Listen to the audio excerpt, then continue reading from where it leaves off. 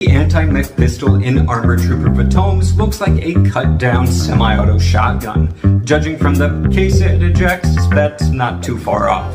To defeat armor, this gun likely fires what's commonly called an Ap-Vistas-Do round. Nobody calls it that. Armor-piercing, fin-stabilized, discarding Sabot, depleted uranium. A big round firing something smaller and heavier faster. This sort of thing is definitely believable, but I can't help but think that there would be a better way to make an AP pistol.